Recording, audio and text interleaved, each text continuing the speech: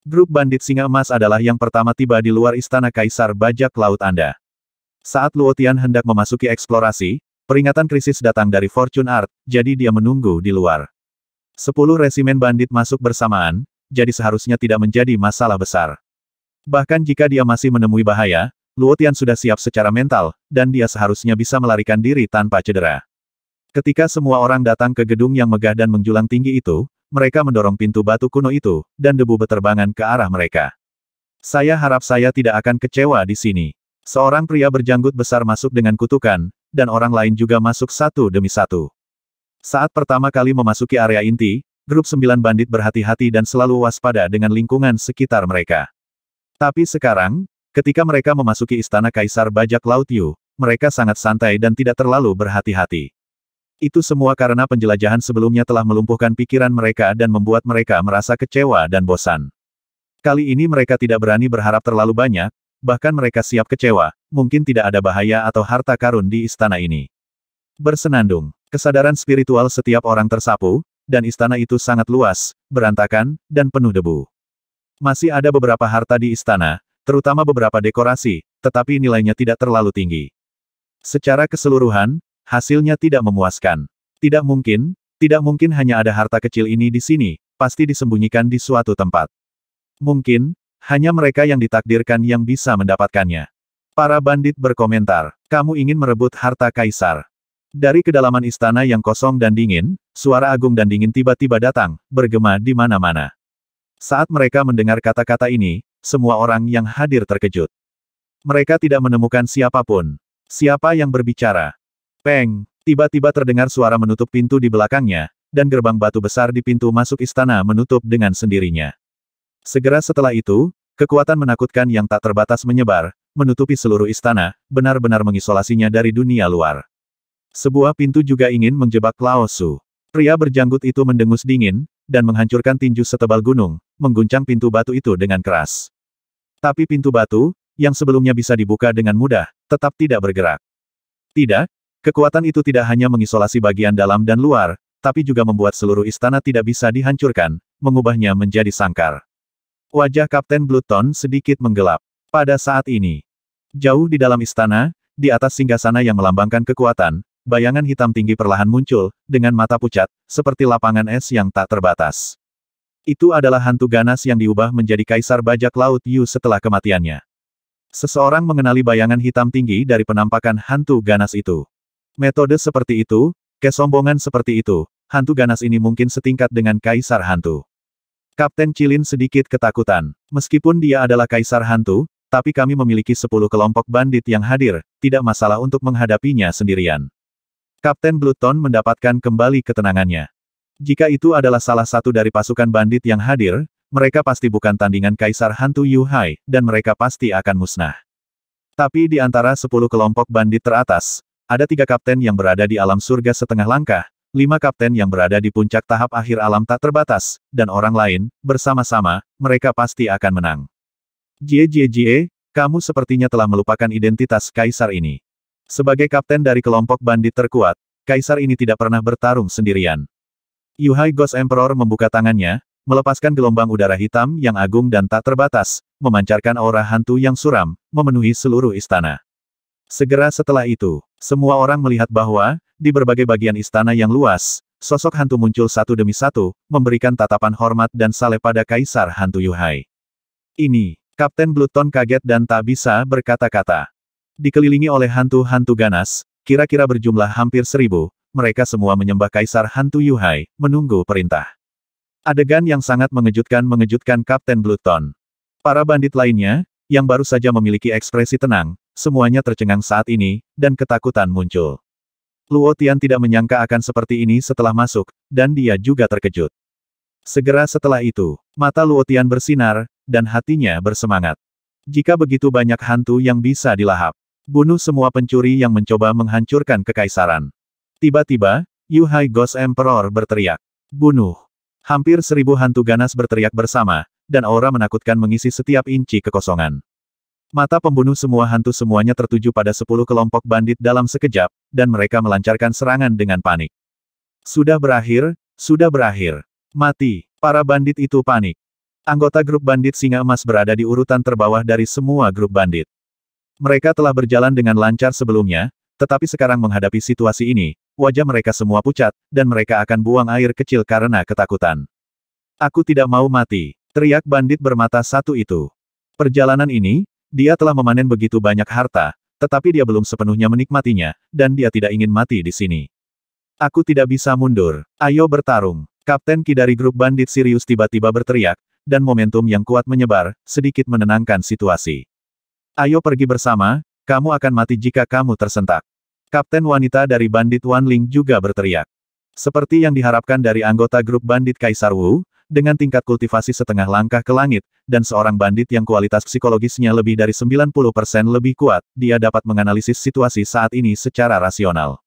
Jika dalam kekacauan, itu benar-benar akan musnah di sini. Berjuang keras, masih ada kesempatan untuk menang. Dua kelompok bandit terkuat dan kelompok bandit top lainnya memimpin untuk memberi contoh, dan kelompok bandit lainnya mengikuti. Situasi menjadi kacau dalam sekejap, dan berbagai energi angin, guntur, es, dan api bertabrakan dan meledak. Karena jumlah hantu yang lebih banyak, hantu memiliki keuntungan. Namun kecuali Yuhai Ghost Emperor, hantu lainnya semuanya cerdas dan mudah dihadapi. Jika mereka bisa melewati masa sulit ke depan, diharapkan pertempuran akan dibalik. Luo Tian berbaur di antara kerumunan dan melepaskan 9 naga es hitam untuk melahap para hantu. Di medan perang skala ini, kematian terjadi di mana-mana. Luo Tian tidak perlu mengendalikan naga es hitam untuk membunuh hantu, tetapi biarkan naga es hitam mengambil kepala. Karena medan perang terlalu kacau, ada serangan dari segala arah, dan mereka bahkan akan terkena serangan dari bangsanya sendiri. 9 naga es hitam Luo Tian tersebar di mana-mana, membuat bandit tidak mungkin menilai kekuatan Luo Tian sebagai utuh. Terlebih lagi, situasinya kritis, semua orang terlalu sibuk untuk mengurus dirinya sendiri, dan mereka tidak punya banyak waktu untuk memperhatikan orang lain. Jadi penampilan Luo Tian sama sekali tidak luar biasa, bahkan sangat biasa. Melihat Luo Tian tidak berjuang keras, banyak bandit mengira dia malas, jadi mereka memanggil untuk menyerang Luo Tian. Luo Tian tidak peduli dengan pandangan orang luar. Dia selalu berada di sekitar anggota grup bandit singa emas, sesekali mengambil tindakan untuk melindungi keselamatan mereka. Sebagian besar energi Luo Tian diletakkan pada 9 naga es hitam, mengendalikan mereka untuk memegang kepala. Pertarungan yang bagus, bertarung sebentar lagi, biarkan aku melahap lebih banyak hantu. Luo Tian tersenyum ringan. Semua orang ketakutan, bahkan 3 bandit yang berada di alam setengah langkah yang mencapai surga agak ketakutan, mereka tidak ingin tinggal di sini lebih lama lagi, dan tidak sabar untuk pergi. Satu-satunya pengecualian adalah Luo Tian, yang sangat puas dengan situasi saat ini. Tetapi pada saat ini, Kaisar Hantu Yuhai di singgasana melayang. 10 bandit bertarung dengan hampir 1000 hantu. Gelombang kejut ledakan yang kacau membanjiri seluruh istana, dan skala pertempuran sangat besar. Tapi istana kekaisaran ini, yang telah ada selama puluhan ribu tahun, tidak dapat dihancurkan dan tidak rusak di bawah restu dari kekuatan Kaisar Hantu Yuhai, seperti penjara, peti mati yang disegel. Situasinya telah stabil. Kapten Ki menghela nafas lega. Hantu sebenarnya tidak seseram itu, mereka tampak gila, tapi sebenarnya mereka tidak berotak. Anggota dari 10 kelompok bandit teratas hanya ditakuti oleh jumlah hantu pada awalnya. Saat situasi stabil, selama tidak ada kesalahan besar, para bandit akan mampu menembus kesulitan dan bertahan. Semuanya, kalian adalah bandit terkuat di umat manusia. Bagaimana anak nakal ini bisa menjadi lawan kita? Kapten wanita undead mulai meningkatkan semangat. Banyak bandit memperhatikan untuk mengamati seluruh situasi, dan menemukan bahwa itu memang tidak seburuk itu, dan secara bertahap menjadi lebih baik. Moral berangsur-angsur meningkat. Tetapi pada saat ini, hawa dingin yang mengerikan yang menembus jiwa melanda. Desir, Kaisar Hantu Yuhai, yang sedang duduk di singgasana, tiba-tiba bergegas keluar, dan dengan telapak tangannya, dia memicu gelombang besar, menelannya seperti lautan kematian. Sasaran serangan Kaisar Hantu Yuhai adalah alam 3,5 langkah ke surga. Kami bertiga bekerja sama sekali tidak ada masalah untuk menahannya. Kapten Ki berteriak, dan mereka bertiga mencapai kesepakatan dalam sekejap, dan melancarkan serangan ke Yuhai Ghost Emperor pada saat yang sama. Namun serangan gabungan dari ketiganya tidak sekuat serangan Yuhai Ghost Emperor. Situasinya juga sepihak, gelombang lautan kematian menghancurkan dan menelan serangan dari 3 bandit yang mencapai surga setengah langkah satu persatu. Sangat kuat. Kapten Ki terkejut. Para bandit dari 3 alam setengah langkah yang mencapai surga segera bertahan dengan seluruh kekuatan mereka. Peng, peng, peng. Perisai esensi sejati dari mereka bertiga terkorosi dan dihancurkan oleh gelombang kematian, Mereka bertiga mundur, darah di tubuh mereka berjatuhan, dan tubuh serta jiwa mereka sedingin es. Begitu kuat, kita mungkin bukan tandingannya. Dan kultivasinya sepertinya tidak hanya pada tahap awal mencapai langit. Pemimpin wanita dari bandit undead tampak serius. Di lingkaran badai, tahap awal alam Tong Tian pada dasarnya adalah puncak, dan sangat sulit untuk ditingkatkan lebih lanjut. Situasi Kaisar Hantu Yuhai agak istimewa. Sebelum kematiannya, dia adalah kaisar bela diri teratas dari alam pencapai surga di cincin badai. Setelah kematiannya, seluruh kekaisaran Yuhai direduksi menjadi tempat yang penuh dengan hantu. Di bawah pemeliharaan lingkungan yang sangat berawan ini, setelah jangka waktu yang lama, basis kultivasi Kaisar Hantu Yuhai telah dinaikkan ke puncak hari-hari awal alam Tong Tian. Ini memang puncak dari hari-hari awal alam pencapai surga. Bandit setengah langkah ketiga yang mencapai surga berkata dengan suara yang dalam. Kaisar Hantu Yuhai tidak memberi mereka waktu untuk mengobrol, dan dengan cepat melancarkan serangan putaran kedua.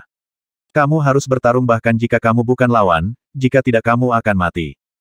Teriak Kapten Qi. Kemudian, tiga bandit yang mencapai surga setengah langkah bekerja sama dan berjuang sekuat tenaga untuk melawan Kaisar Hantu Yuhai. Mereka bertiga benar-benar dipukuli secara pasif, mundur lagi dan lagi, kulit mereka berangsur-angsur memucat, darah tumpah dari sudut mulut mereka, dan sedikit banyak bekas luka tertinggal di tubuh mereka. Pergilah ke neraka. Kaisar Hantu Yuhai meluncurkan gerakan pamungkasnya, dan gelombang hitam pekat di seluruh langit berubah menjadi pusaran laut dalam yang besar, seolah mengarah ke jurang neraka, mengungkapkan nafas kematian yang menakutkan. Pusaran hitam besar bergegas menuju tiga alam setengah langkah yang mencapai surga, dan memancarkan kekuatan hisap yang mencengangkan, mencoba menyeret mereka ke jurang neraka. Tiga alam setengah langkah yang mencapai surga berjuang mati-matian, menyerang dengan panik. Ledakan. Ada ledakan mengejutkan di kehampaan, dan pusaran hitam besar melewatinya, menabrak dinding batu, dan terus mengaduk dengan gila-gilaan. Tiga bandit setengah langkah yang mencapai surga jatuh dan menderita luka serius. Di antara mereka, lengan kapten wanita undead ditelan oleh pusaran, dan tulang-tulangnya terlihat dan berlumuran darah. Kami kalah. Kapten wanita undead menghela nafas. Tetapi pada saat ini, terdengar ledakan keras di atas kepalanya. Saya melihat ada lubang besar di istana seperti penjara. Tiga alam yang mencapai surga setengah langkah tertegun. Mereka semua mencoba untuk menghancurkan istana kekaisaran, tetapi gagal, dan setelah melawan Kaisar Hantu Yuhai, mereka tidak dapat diganggu untuk melakukannya. Lantas, bagaimana lubang besar ini muncul? Itu disebabkan oleh serangan Yuhai Ghost Emperor barusan. Kecerdasan spiritual Yuhai Ghost Emperor lebih tinggi dari hantu lainnya, tapi dia tetaplah hantu, tidak jauh lebih tinggi, jadi adegan ini terjadi. Tiga alam setengah langkah yang mencapai surga yang awalnya putus asa tiba-tiba sangat gembira. Tidak ada yang menyangka Kaisar Hantu Yuhai secara tidak sengaja merobohkan dan membuka pintu untuk mereka. Leher Kaisar Hantu Yuhai miring, wajahnya yang suram kaku, dan dia tampak sedikit malu. Suara mendesing. Dia bergegas keluar dalam sekejap, berniat untuk memenggal kepala dan membunuh tiga bandit setengah langkah yang mencapai surga di sini. Melarikan diri. Mundur. Kapten Qi dan yang lainnya berteriak. Mereka tidak memiliki semangat juang, jadi syukurlah selama mereka bisa bertahan hidup sekarang. Ketika semua orang bersorak untuk penampilan live road dan melarikan diri dengan penuh semangat, Luo Tian sedikit tidak puas, dia belum cukup melahap hantu-hantu ini. Selain itu, Luo Tian ingin menyerang Kaisar Hantu Yuhai. Setelah berada di wilayah semi-misterius, Luo Tian berani menyerang Kaisar Hantu, jadi dia secara alami berani menyerang Kaisar Hantu Yuhai sekarang.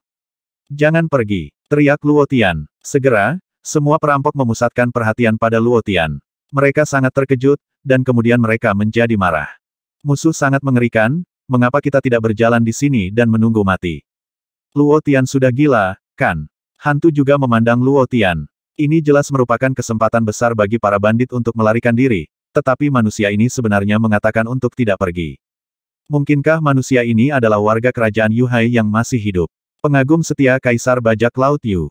Ada harta karun di belakang singgasana, ada jutaan kristal roh, ada banyak harta berharga, dan bahkan ada artefak suci kelas atas semua kekayaan kekaisaran Yuhai ada di sana. Luo Tian terus berteriak. Penonton terdiam. Hantu Kaisar Yuhai terkejut, anak ini jelas bukan miliknya sendiri. Dia benar-benar mengetahui hartanya, dan meminta orang untuk menyimpannya untuknya.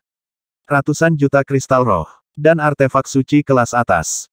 Banyak bandit yang hadir tidak pernah menyelamatkan lebih dari 100.000 kristal roh sepanjang hidup mereka. Sejuta kristal spiritual adalah kekayaan luar biasa yang bahkan tidak bisa dibayangkan. Selain itu, ada artefak suci kelas atas. Di ras manusia cincin badai, senjata suci terbaik adalah senjata sihir terkuat. Tercatat dalam buku-buku kuno bahwa Kaisar Bajak Laut Yu dulu memiliki senjata magis yang kuat dan menakutkan. Ia pernah membunuh ratusan ribu musuh. Itu adalah senjata suci terkuat di Ring of Storms. Para bandit semuanya serakah, dan tidak ada yang acuh tak acuh, tetapi beberapa tidak mempercayai kata-kata Luo Tian. Dan curiga bahwa Luo Tian memiliki motif tersembunyi. Suara mendesing. Tetapi pada saat ini, mereka melihat Kaisar Hantu Yuhai dengan tergesa-gesa mundur ke belakang singgasana, menyebarkan topeng hitam pekat dari esensi sejati, menutupi benda seperti puing yang berdebu di dalamnya. Saya harus menghela nafas lagi, kecerdasan Yuhai Ghost Emperor tidak tinggi, di bawah level rata-rata umat manusia. Tindakannya membuat semua orang mempercayai kata-kata Luo Tian. Kaisar Bajak Laut Yu yang masih hidup adalah yang terkaya dari semua bandit Kaisar Wu. Jutaan kristal roh, artefak suci kelas atas, dan harta berharga lainnya tidak ingin mereka tinggalkan. Harta karun Kaisar Hantu Yuhai terungkap, dan banyak bandit tidak ingin pergi. Mereka datang ke sini untuk berburu harta karun, dan sekarang mereka telah menemukan gunung harta karun, mereka tidak mau menyerah begitu saja. Tetap di sini dan mati. Kapten Ki dari bandit Sirius berteriak dengan dingin. Di dunia bandit, kebanyakan orang mati karena keserakahan. Mundur dulu, dan coba lagi jika kamu bisa merumuskan strategi kemenangan. Kapten Undead wanita juga berkata. Di antara para bandit yang hadir, mereka diakui sebagai yang terkuat. Mereka semua memilih untuk mundur, dan para bandit lainnya tentu saja tidak berani tinggal. Karena itu, kata-kata Luo Tian tidak menyelamatkan para bandit, mereka masih ingin pergi. Tapi, bisakah kamu melarikan diri? Ketika bandit menerobos lubang besar di istana dan melarikan diri. Bunuh, jangan biarkan siapapun pergi, bunuh mereka semua. Suara menderu Kaisar Hantu Yuhai menyebar kemana-mana. Berdasarkan pemikirannya, orang-orang ini telah mempelajari harta karun mereka, dan bagaimanapun juga, mereka akan membunuh dan membungkam mereka, tidak meninggalkan siapapun. Yuhai Ghost Emperor memimpin banyak hantu ganas untuk keluar dari gua, mengejar dan membunuh mereka. Dalam hal kecepatan, para bandit tidak memiliki keunggulan, dikejar dan dibunuh oleh sekelompok besar hantu ganas, dan mereka menolak untuk melepaskannya. Semuanya, kita tidak bisa melarikan diri, kata Luo Tian. Orang menyebalkan, kamu yang mengatakan kata-kata itu, dan Kaisar Hantu Yuhai mengejar dan membunuh kami begitu keras, kamu masih memiliki wajah untuk mengatakan itu. Benar, kamu bisa menunggu semua orang keluar sebelum memberitahu kami tentang hal itu. Ambil rencana jangka panjang dan rebut harta karun itu. Para bandit lainnya menyalahkan Luo Tian. Maukah kamu percaya padaku ketika aku memberitahumu rahasia harta karun itu setelah aku keluar? Luo Tian bertanya sambil tersenyum. Jika bukan karena tindakan Yuhai Ghost Emperor untuk melindungi harta karun itu, para bandit ini tidak akan mempercayai kata-kata Luo Tian. Para bandit juga mengetahui hal ini, tetapi mereka tidak mempedulikannya, mereka tetap menaruh tanggung jawab pada Luo Tian. Luo Tian yang melukai mereka. Aku tidak bisa melarikan diri. Wajah Kapten Ki muram, menunjukkan sentuhan ketidakberdayaan. Hantu-hantu ini berpikiran sederhana, sangat gila, dan tidak akan pernah mati, mereka tidak dapat melarikan diri. Kabur hanya akan dikalahkan satu persatu. Lebih baik bertarung dengan seluruh kekuatanmu, setelah keluar dari istana, medannya terbuka dan kamu bisa bertarung dengan fleksibel, yang memiliki beberapa keuntungan. Sebenarnya, selama mereka bisa menahan Yuhai Ghost Emperor, mereka akan menang, paling banyak mereka akan menderita banyak korban. Tetapi poin kuncinya adalah bahwa kombinasi dari 3 alam setengah langkah yang mencapai surga bukanlah lawan dari Kaisar Hantu Yuhai. Bagaimanapun, pertempuran ini lebih tidak menyenangkan daripada kebaikan. Berkelahi dengan mereka, teriak Kapten Ki. Para bandit lainnya panik atau tidak punya pilihan selain bertarung dengan sekuat tenaga. Pada saat ini, Luo Tian tiba-tiba berkata saya punya cara untuk berurusan dengan Yuhai Ghost Emperor, tetapi Anda harus menahannya untuk sementara waktu dulu. Mata semua orang terfokus sekali lagi. Apa yang bisa kamu lakukan? Apakah kamu takut kamu ingin kami menahan musuh sehingga kamu dapat melarikan diri?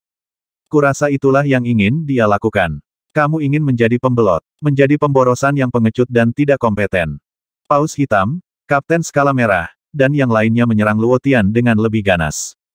Nyatanya, beberapa bandit memiliki perhitungan kecil di hati mereka, dan mereka akan mengambil kesempatan untuk melarikan diri untuk menyelamatkan nyawa mereka saat terjadi perkelahian.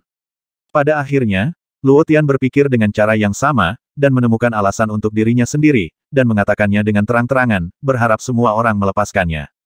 Luo Tian terlalu tak tahu malu. Lebih baik meninggalkan hal yang tidak tahu malu seperti itu kepada kami. Kebanyakan orang tidak mempercayai Luo Tian. Saat ini, sekelompok hantu datang untuk membunuh. Niat membunuh Yuhai Ghost Emperor sangat luar biasa, dan dia ingin membunuh semua orang yang mengetahuinya, jadi dia membunuh 3 bandit yang setengah melangkah ke langit. 3 alam setengah langkah ke surga ditolak lagi.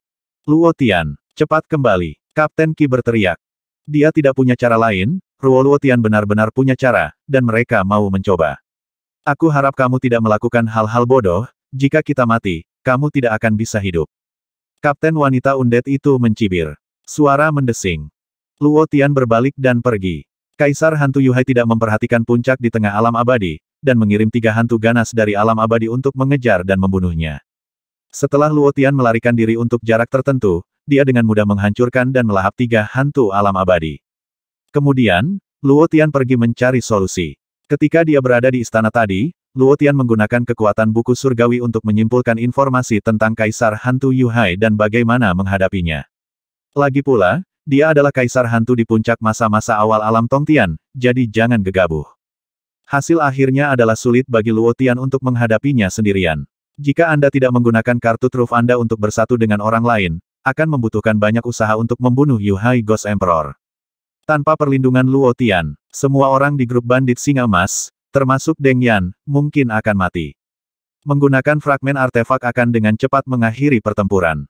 Tetapi ketika saatnya tiba, Luo Tian takut dia harus membunuh semua orang untuk menjaga rahasia ini. Tak satu pun dari ini adalah strategi yang baik. Untungnya, ada metode khusus yang dapat secara efektif menargetkan Kaisar Hantu Yuhai. Bersenandung di reruntuhan bobrok, kesadaran spiritual Luo Tian menyebar ke segala arah, dengan hati-hati menjelajahi setiap inci. Pada saat yang sama, mata surgawi di antara alisnya terbuka, dikelilingi oleh lingkaran cahaya biru ungu, samar-samar mengalahkan cahaya kosong biru ungu tua, memanjang ke kejauhan.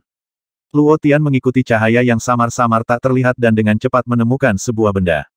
Ini adalah sepotong batu giok foto lama. Sepotong batu giok foto dapat secara efektif menargetkan Kaisar Hantu Yuhai. Rahasia apa yang tersembunyi di dalamnya?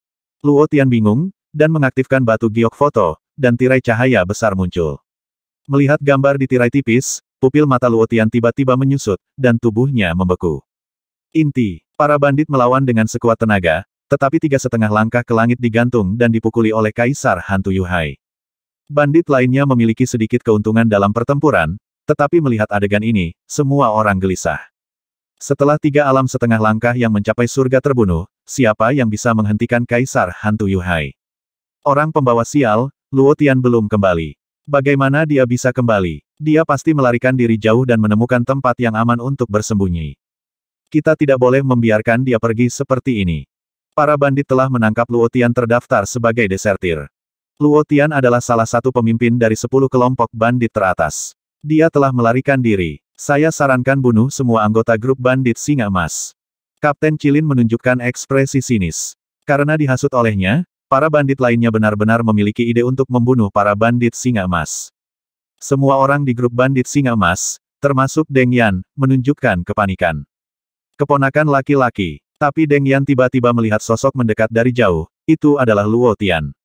Bandit dari banyak pasukan tampak terkejut dan tidak percaya.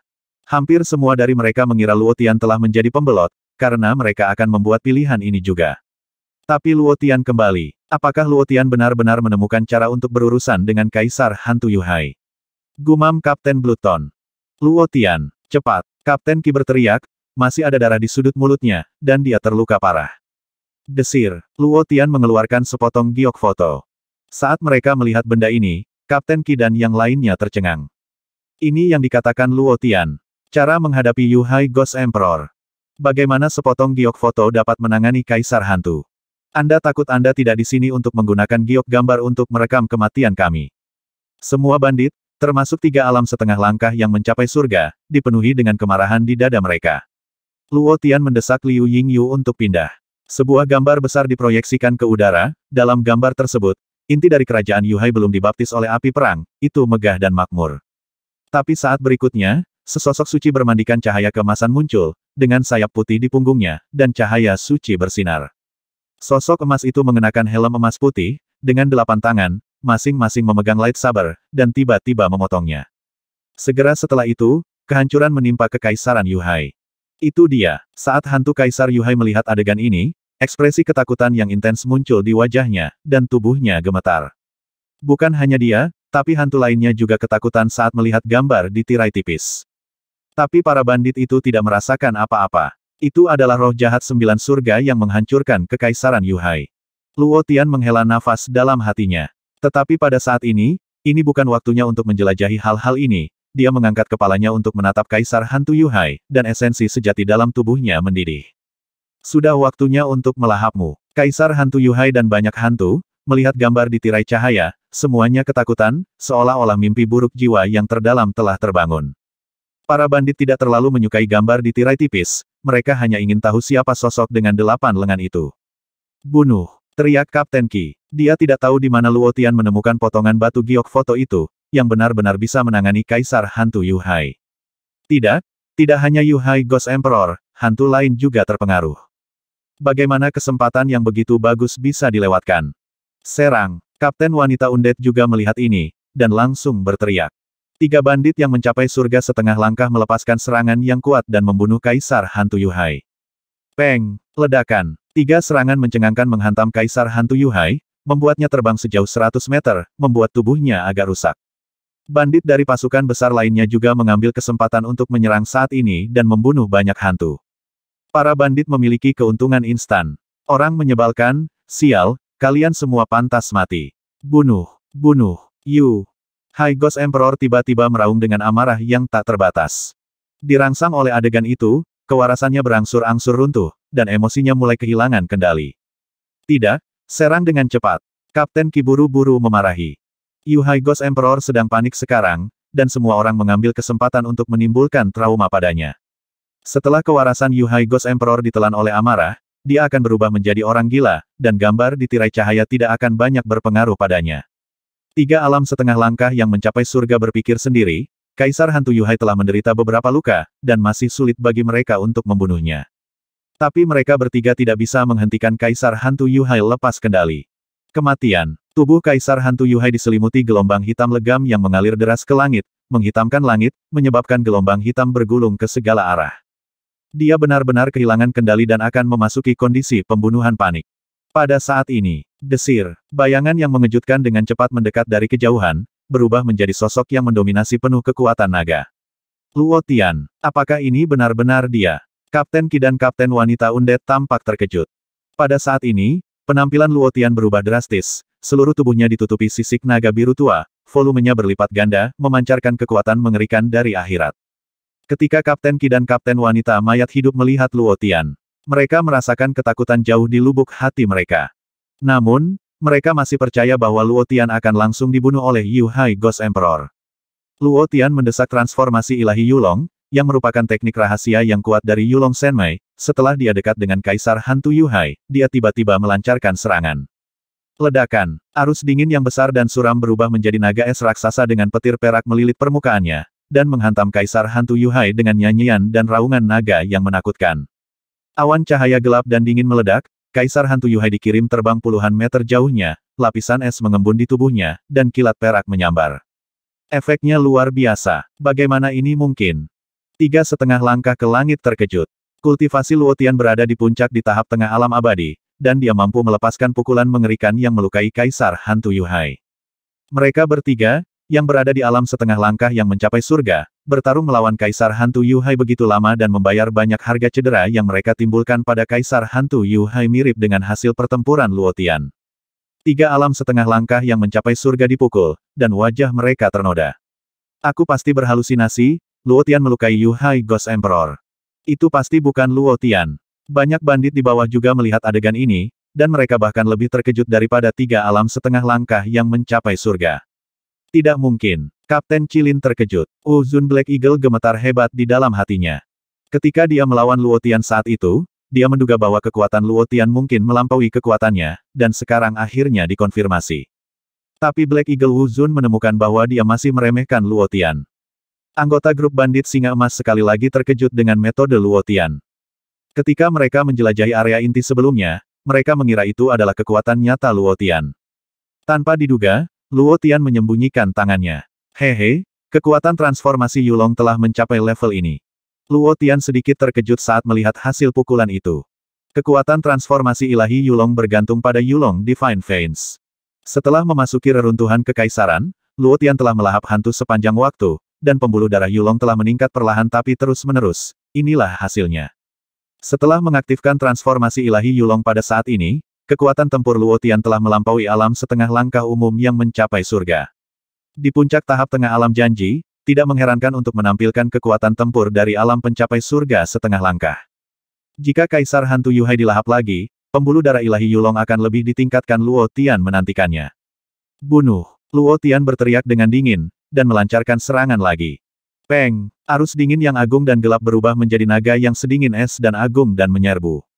Kaisar Hantu Yuhai ditangkap oleh keterkejutan Luo Tian sebelumnya, tetapi dia bereaksi pada saat ini, dengan lambaian tangannya, gelombang kematian yang gelap menyapu, bertabrakan dengan naga arus dingin, dan menghancurkannya. 1 lawan 1, Kaisar Hantu Yuhai masih tak terkalahkan. Apa yang kalian bertiga masih lakukan dalam keadaan linglung? Bunuh! Luo Tian Chao, Kapten Qi dan yang lainnya memarahi. Kapten Qi dan yang lainnya kagum dengan tampilan kekuatan tempur Luo Tian. Dan sekarang mereka menyadari bahwa mereka malu. Mereka bertiga di alam setengah langkah yang mencapai surga ditegur oleh puncak tingkat menengah dari alam tak terbatas. Kapten Qi dan ketiganya bergegas keluar. Luo Tian bekerja sama dengan mereka untuk menghadapi Kaisar Hantu Yuhai yang terluka, dan pertempuran itu berimbang. Hasil ini sudah membuat Kapten Qi dan ketiganya sangat gembira. Selama itu berlarut-larut, ketika bawahan Li Gui Yuhai Ghost Emperor dikalahkan dan semua orang mengepung Yuhai Ghost Emperor, mereka pasti akan menang. Tidak ada gunanya, dan aku masih ingin berperang dalam waktu yang lama. Luo Tian melihat apa yang mereka pikirkan, dan menegur mereka lagi. Kapten Qi kehilangan wajahnya, dan berkata, apa yang bisa kita lakukan jika kita tidak menunda? Apakah kamu masih bisa membunuhnya? Kapten wanita undead mencibir. Sangat sulit untuk membunuhnya. Luo Tian tersenyum ringan. Jika itu adalah Kaisar Hantu Yuhai di masa jayanya, Luo Tian tidak akan mengatakan ini. Tetapi pada saat ini, Kaisar Hantu Yuhai terluka dan kehilangan akal sehatnya, dan Luo Tian masih memiliki 3 pembantu setengah langkah yang mencapai surga. Suara mendesing. Luo Tian sekali lagi mendekati Kaisar Hantu Yuhai. Kapten Qi tercengang saat melihat adegan ini, dan berteriak, kamu gila, jangan dekat-dekat dengannya. Dia tidak ingin Luo Tian mati seperti ini, jika tidak, akan sulit bagi mereka bertiga untuk mati, menahan Yuhai Ghost Emperor. Kapten wanita mayat hidup dan orang lain juga sangat terkejut. Luo Tian terlalu bangga, dia benar-benar berpikir bahwa dia tidak terkalahkan, namun dia mendekati Kaisar Hantu Yuhai. Mereka semua berbicara untuk menghalangi mereka. Luo Tian mengabaikannya. Secara umum, jika alam setengah langkah yang mencapai langit dekat dengan Kaisar Hantu Yuhai, itu pasti lebih berbahaya daripada kebaikan, tapi dia adalah pengecualian. Yulong Senmai dan Ziyin Ice Thunder Body keduanya sangat menahan hantu, kombinasi keduanya benar-benar musuh alami roh jahat dan hantu. Ketika Luo Tian mendekati Kaisar Hantu Yuhai yang terluka, yang terakhir tiba-tiba menunjukkan ketakutan naluriah dan ingin menghindari Luo Tian. Hah! Kapten Qi tercengang. Anda adalah Kaisar Hantu Yuhai yang agung, yang pernah mengejutkan cincin badai dan mendirikan Kekaisaran Yuhai, generasi pahlawan. Bahkan jika Anda mati, Anda masih merupakan generasi hantu burung hantu. Setelah Luo Tian mendekat, Anda benar-benar takut. The Yulong Divine Vein memiliki pengekangan yang kuat terhadap hantu dan hantu, ditambah kekuatan guntur 9 yin dari atribut yin, ia memiliki daya mematikan yang kuat bagi jiwa. Kombinasi keduanya sangat meningkatkan pengendalian terhadap hantu. Kaisar Hantu Yuhai, yang kehilangan akal, menjauh dari Luo Tian karena ketakutan naluriah. Ini memberi Luo Tian kesempatan. Dia memegang Thousand Cells Breaking Ice Sword, dan menggunakan teknik pedang tingkat Kaisar Pedang Bulan Dingin Bayangan Langit. Niat pedang Luo Tian, dengan bantuan pecahan artefak, dipahami ke tingkat yang sangat tinggi. Pedang kecil, yang melambangkan niat pedang Tianying, dikelilingi oleh lapisan aura pedang hitam, yang beresonansi lebih kuat dengan jiwa dan menarik lebih banyak kekuatan langit dan bumi. Suara mendesing. Cahaya pedang dingin yang penuh dengan niat membunuh, seperti ular berbisa yang menyeramkan dan licik, menghilang dalam persembunyian, dan setelah mendekati Kaisar Hantu Yuhai, mereka tiba-tiba melancarkan serangan fatal. Setiap pedang mengandung esensi sejati yang kuat, dorongan transformasi ilahi Yulong, dan kekuatan guntur 9 yin. Serangan pedang Luo Tian lebih kuat dari metode serangan sebelumnya, dan 3 bandit yang mencapai surga setengah langkah terkejut lagi. Mereka selalu mengira bahwa mereka adalah bandit terkuat dalam ekspedisi ini. Pada saat ini, lingkaran cahaya mereka diambil oleh Luo Tian. Tebasan kehidupan kunci bayangan langit. Pedang hitam kecil di benaknya tiba-tiba bersinar dengan kecemerlangan, dan kemauan pedang yang kuat melonjak ke langit, dan sekitarnya berubah menjadi dingin dan gelap gulita, seolah-olah setiap inci ruang dipenuhi dengan niat membunuh yang tak terlihat dan mematikan. Pada saat ini, Luo Tian menunjukkan kekuatan supernatural dari ilmu pedang yang telah dia pahami. Ratusan lampu pedang yang gelap dan dingin berkelap-kelip dengan guntur dan kilat turun ke tubuh Kaisar Hantu Yuhai, membentuk pengepungan energi pedang yang memotong dengan cepat, membuatnya tidak mungkin untuk menghindarinya. Cici. Lebih dari selusin luka tertinggal di tubuh Kaisar Hantu Yuhai, dan kekuatan petir yin dan 9 yin terkikis di sepanjang luka. Apakah kalian sangat suka linglung? Cepat, Luo Tian mencibir setelah melukai Kaisar Hantu Yuhai lagi. Kali ini, Kapten Qi dan ketiganya tidak memiliki banyak perlawanan di hati mereka, mungkin mereka kewalahan oleh kekuatan Luo Tian. Mereka bertiga bergabung dalam pertempuran, pikiran mereka berubah, dan mereka berkoordinasi dengan Luo Tian untuk menyerang Kaisar Hantu Yuhai dengan gila-gilaan. Dengan orang luar di dekatnya, Yuhai Ghost Emperor lebih cenderung menyerang orang luar, yang membuat Luo Tian lebih aman. Menahan Kaisar Hantu, dengan serangan yang kuat dan gerakan yang fleksibel, serangan Luo Tian mengalir deras seperti badai. Kurang dari 10 napas, Yuhai Ghost Emperor dipenuhi bekas luka, menunjukkan kelemahan dan kelelahan. Kita bisa membunuhnya. Kapten Qi berseri-seri dengan gembira. Alam pencapai surga setengah langkah, jika dia membunuh Kaisar Hantu yang berada di puncak tahap awal alam pencapai langit, dia dapat meledakkan seluruh umat manusia seumur hidup. Tapi tiba-tiba, Luo Tian semakin dekat dengan Yuhai Ghost Emperor, jaraknya sangat berbahaya, kurang dari 2 meter. Apa yang akan dia lakukan lagi? Kapten Undead wanita itu menatap dengan mata terbelalak. Langkah ini terlalu berbahaya, tapi mereka bertiga tidak melakukan apapun untuk menghentikannya. Mereka sangat berharap Luo Tian akan bertualang dan dibunuh, jadi kehormatan untuk memenggal kepala Kaisar Hantu Yuhai akan menjadi milik mereka. Kaisar Hantu Yuhai merasakan Luo Tian mendekat, menunjukkan ekspresi panik, dan segera menjauh. Tapi sudah terlambat. Luo Tian bertindak tiba-tiba, dan kecepatan teknik gerakan tingkat Dewa Tianhong Jue sangat cepat. Ledakan. Melihat bahwa tidak ada cara untuk menghindarinya, Kaisar Hantu Yuhai dikelilingi oleh gelombang kematian yang gelap gulita, yang tiba-tiba menyebar ke segala arah, mencoba mengusir Luo Tian. Luo Tian dengan keras kepala menahan gelombang serangan ini. Dengan pertahanan transformasi Dewa Yulong, ditambah dengan tubuh guntur es yin dan armor suci emas misterius, Luo Tian melawan dengan keras, darah di tubuhnya mendidih dan dia menderita beberapa luka. Dia tidak peduli tentang hal-hal ini, dan bergegas menuju Yuhai Ghost Emperor dengan kecepatan tercepat, membuat gerakan yang membuat semua orang tercengang. Luo Tian memeluk Yuhai Ghost Emperor. Rasa dingin yang menusuk tulang ditambah dengan kekuatan guntur 9 yin yang agung membuat tubuh Yuhai Ghost Emperor kaku sejenak. Tapi tepat setelah itu, Luo Tian melepaskan Yulong Divine Transformation. Ho. Hampir dalam sekejap, 9 naga guntur es meledak dari belakang Luo Tian. Membungkus dan menggigit Kaisar Hantu Yuhai dalam posisi mengamuk yang tak tertandingi. Luo Tian dengan gila merangsang vena ilahi Yulong, terus-menerus mengirimkan kekuatan dingin dari vena ilahi. Setelah itu, esensi sejati yang sangat dingin dan kekuatan guntur dari 9 warna semuanya mengalir seperti banjir. Letusan instan ini semakin memperburuk Yuhai Ghost Emperor yang terluka parah. 9 naga dingin terjalin dan menggigit Yuhai Ghost Emperor. Hawa dingin membekukan permukaan tubuhnya, dan kekuatan guntur 9 yin mengalir ke atas dan ke bawah tubuhnya. Kondisi Kaisar Hantu Yuhai menurun dengan cepat, dan dia kehilangan kemampuan untuk menerobos pengepungan.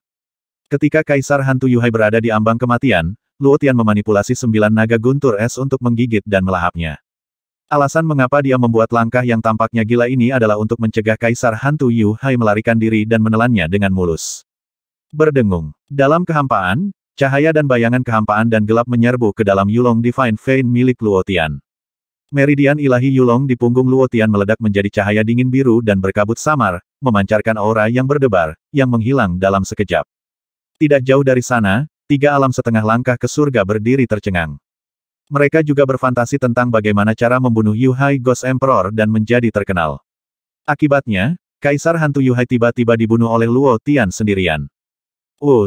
Kaisar Hantu Yuhai jatuh, dan semua hantu berpencar dan melarikan diri. Pertempuran sudah berakhir. Mati. Luo Tian membunuh Yuhai Ghost Emperor. Para bandit menatap sosok Luo Tian, penuh dengan emosi dan takjub.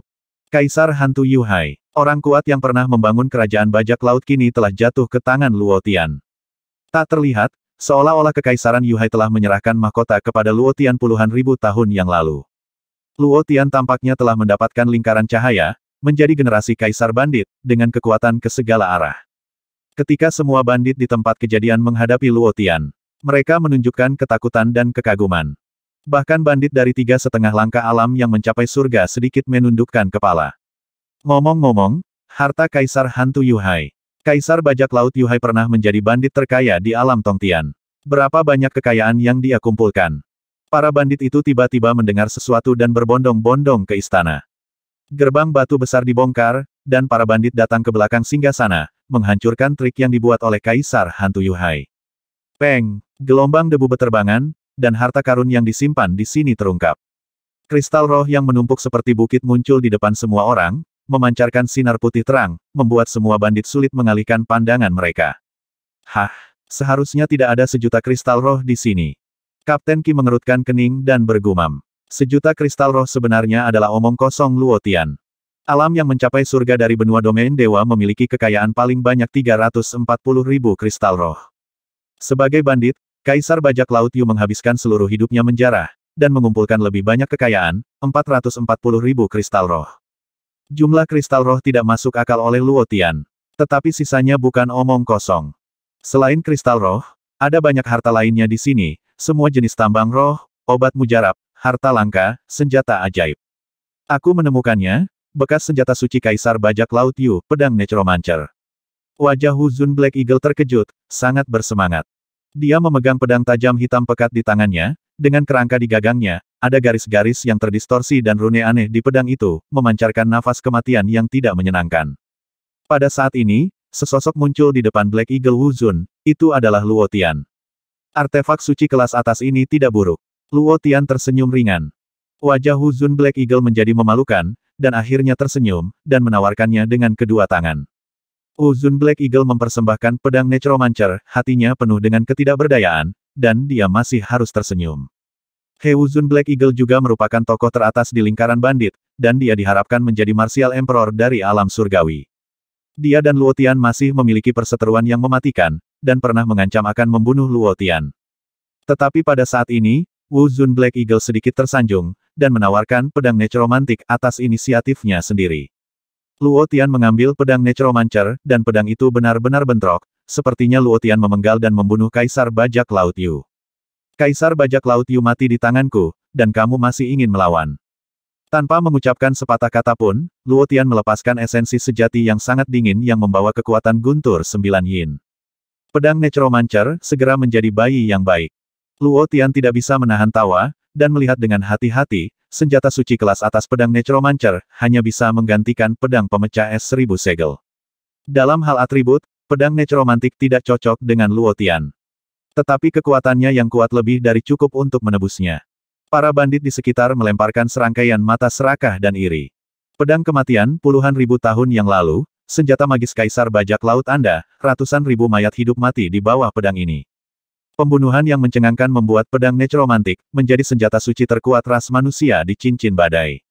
Di mata banyak bandit, ini adalah senjata ajaib pamungkas dalam pikiran mereka, tetapi saat ini mereka hanya bisa melihatnya jatuh ke tangan Luo Tian. Tidak ada yang berani menolak. Dalam pertempuran dengan Kaisar Hantu Yuhai, Luo Tian telah membuktikan kekuatannya, menghancurkan penonton, tidak ada yang bisa menandingi, dia pantas menjadi nomor 1. Poin lain, kebanyakan bandit sadar diri, mereka tidak bisa mendapatkan pedang necromantik. Yang paling peduli adalah 3 alam pencapai surga setengah langkah, dan mereka sangat tidak puas, tetapi mereka tidak mengatakan apa-apa.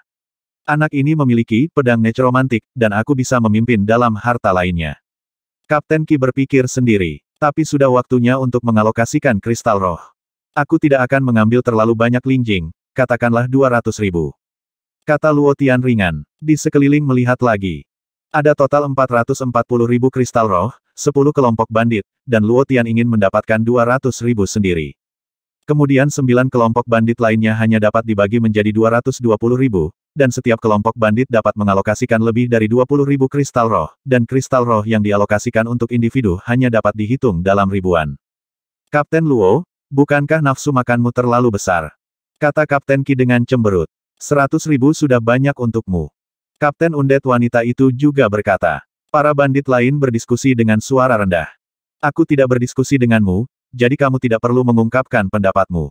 Luo Tian berkata dengan ringan, dan kemudian mulai mengumpulkan kristal roh, yang jumlahnya persis 200.000. Bandit 3,5 langkah ke surga memiliki pembuluh darah yang berdenyut di dahi mereka. Bandit lain juga sepertinya telah ditampar oleh Luo Tian. Mereka merasa marah di hati mereka, tetapi mereka tidak berani meledak. Mereka semua memandang Kapten Qi dan mereka bertiga. Kapten Qi dan mereka bertiga memusatkan perhatian pada Luo Tian. Dan kemudian melihat pedang Necromancer di tangan Luo Tian. Tetapi mereka tidak mengumpulkan keberanian mereka sama sekali. Dalam pertempuran dengan Kaisar Hantu Yuhai, penampilan Luo Tian sangat mencengangkan, terutama tindakan pemenggalan Kaisar Hantu Yuhai. Sekarang Luo Tian mendapatkan senjata suci tingkat atas pedang necromantik, mereka sedikit takut di hati mereka dan tidak berani menyentuhnya secara langsung. Juga, ada alasannya. Ambillah, tidak peduli berapa banyak yang kamu ambil, itu tergantung pada apakah kamu dapat menyimpannya. Ketika kamu meninggalkan Kekaisaran Yuhai, kamu harus menyerahkan pedang necromantik, dan 200.000 kristal roh. Kapten Qi dan Kapten Wanita Undead berpikir sendiri. Tak satu pun dari mereka yang melupakan rencana Sirius Martial Emperor dan Undead Captain.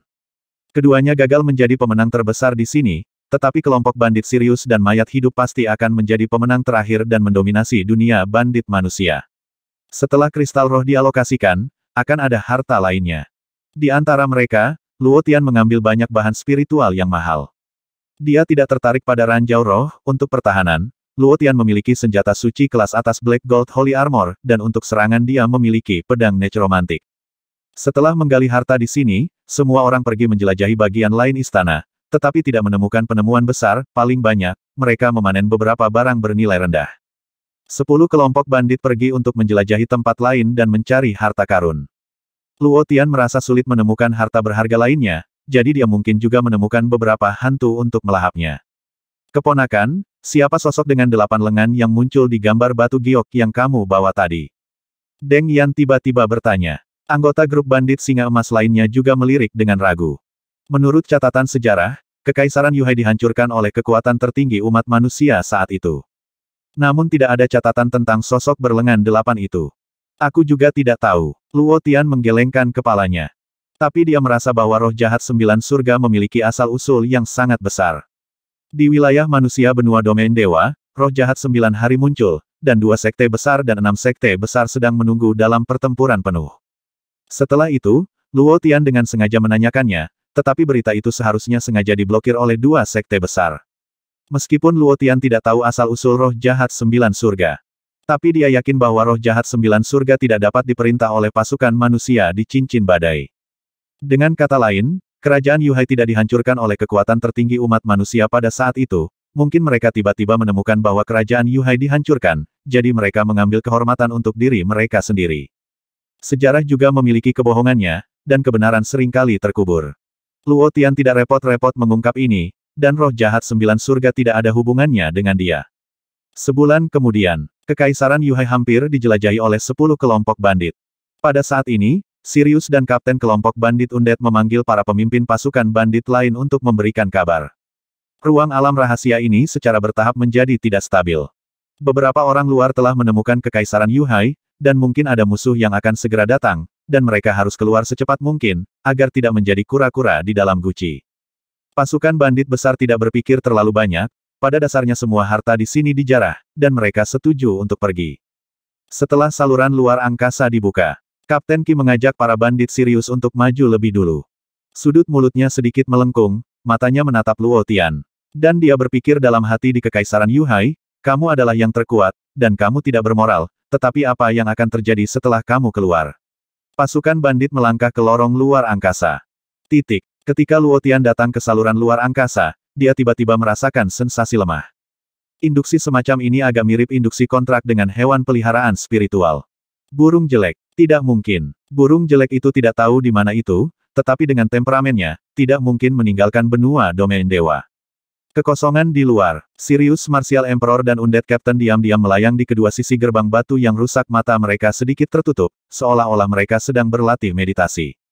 Ada bandit elit lain dari Sirius dan Undead di dekatnya. Tiba-tiba, di dalam gerbang batu yang rusak, Kapten Qi memimpin sekelompok orang keluar. Tuanku, aku kembali. Kapten Qi berkata dengan hormat. Sirius Martial Emperor dan Undead Captain membuka mata mereka. Pertunjukan yang bagus telah dimulai. Kapten Undead menunjukkan senyum menyeringai. Tim Kapten Bluton keluar dari gerbang batu yang rusak. Hampir seketika, paksaan mengerikan milik Kaisar Wu dari alam Tongtian ditekan seperti 100.000 gunung. Semua anggota dari seluruh kelompok bandit duri ditekan di tempat, dan banyak dari mereka menekuk kaki dan berlutut tepat di depan Sirius Martial Emperor dan Kapten Mayat Hidup. Adegan mendadak ini mengejutkan semua orang di Bandit Bluton. Kelompok Bandit Bluton segera ditekan oleh kekuatan tingkat Kaisar Wu. Begitu mereka keluar, banyak orang tidak tahan untuk menekuk kaki mereka dan berlutut di depan Kaisar Wu di Sirius dan Kapten Kapal Orang Mati. Apa yang terjadi? Anggota Bandit Bluton benar-benar terpana, dan bahkan mengira musuh yang kuat akan datang untuk membasmi para bandit. Mendongak, yang ada di depannya adalah tim dari dua kelompok bandit, Sirius dan Undead. Tapi mengapa mereka? Kapten Bluton, apakah Anda bersedia tunduk pada dua kaisar bandit besar ini? Kapten Ki bertanya sambil tersenyum. Kapten Bluton dan krunya tiba-tiba sadar. Menyerah berarti menghormatinya sebagai Tuhan. Grup bandit Undead dan Sirius sebenarnya ingin menggabungkan grup bandit lainnya. Bagaimana bandit Bluton yang agung bisa menjadi pesuruh orang lain? Grup bandit Bluton dan grup bandit Sirius kita tidak pernah menginvasi sungai, kan? Kapten Bluton mengertakkan gigi. Saya tidak ingin mendengar omong kosong lain dari Anda hanya perlu menjawab pertanyaan saya. Kapten Ki tertawa. Menyerah atau tidak menyerah? Kapten Bluton dan anak buahnya semua diam, mereka tidak mau menyerah. Tapi Sirius dan Undead telah mencapai kesepakatan bersama, dan mereka akan mengambil langkah serius, dan menolaknya bisa berarti kematian. Kapten Bluton dan yang lainnya mengeluarkan keringat dingin dari dahi mereka, tidak dapat berbicara untuk waktu yang lama. Wosh, wosh. Di dalam gerbang batu yang rusak, tim bandit paus hitam keluar. Kapten Blackwell langsung merasakan ada yang tidak beres, dan melihat sekeliling dengan waspada. Setelah melihat pemandangan di depannya, ekspresinya sedikit berubah, dan dia dengan cepat kembali normal. Hahaha, ada apa? Apa yang dilakukan Kapten Bluton untuk menyinggung Undead dan Sirius? Kata Kapten Blackwell sambil tersenyum, berusaha mencairkan suasana. Tapi pemandangan itu hening, tidak ada yang menjawab, dan Kapten Paus Hitam itu sedikit malu. Tertawa, Kaisar Wudi dari Sirius membuat gerakan tiba-tiba, dan bola badai biru mengembun di telapak tangannya, dan tiba-tiba ditembakkan. Kapten Bluton merasakan bahaya kematian, wajahnya ngeri, dia dengan cepat mengumpulkan topeng esensi aslinya, dan membuka mulutnya untuk berteriak, "Aku bersedia menyerahkan." Peng! Sebelum Kapten Bluton dapat menyelesaikan kata-katanya, badai kecil berwarna biru kebiruan merobek perisai esensi sejati, menghancurkan kepala Kapten Bluton berkeping-keping. Grup bandit Bluton adalah yang terbawah dari 10 grup bandit teratas, dan Kapten Bandit Bluton diperbaiki ke tahap akhir alam abadi, dan langsung terbunuh oleh satu gerakan. Mayat tanpa kepala tenggelam ke dalam jurang abu-abu di bawah. Dengan kekuatan Sirius Martial Emperor, Kapten Bluton dapat dimusnahkan, tetapi dia mengadopsi metode berdarah headshot karena lebih mengejutkan. Seperti yang diharapkan, anggota Bandit Bluton melihat kepala Kapten tertembak sampai mati, wajah mereka memucat ketakutan, dan ketakutan mereka melonjak dengan liar. Kapten Bluton terbunuh sebagai kru, mereka tidak berani berdiri dan mengucapkan sepatah kata pun, mereka semua menundukkan kepala, dan bahkan menunjukkan rasa menyerah tertentu.